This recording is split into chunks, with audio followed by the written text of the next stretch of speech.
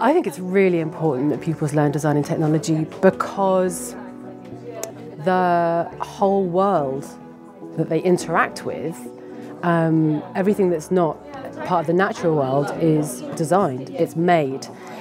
The sessions that the students receive on the course range from the general pedagogy of how to teach, then the pedagogy of teaching design technology, which is very specific, and then any very specialist techniques that they might not have come across before.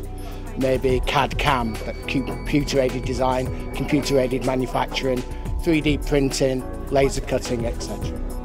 We have some fantastic visiting lecturers who come in, who are all working in schools, and they give us really great advice on how to engage children, how the brain learns, how to safeguard them, and that's really inspiring.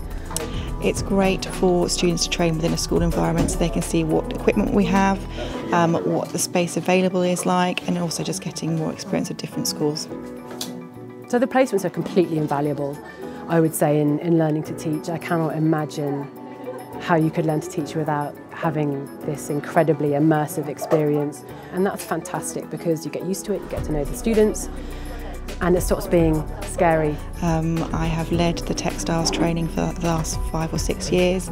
It's been great to see different students coming through, being employed by the school or different schools within the area.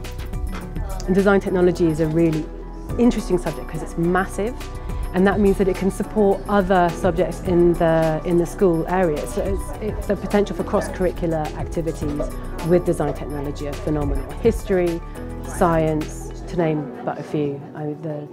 The possibilities are endless.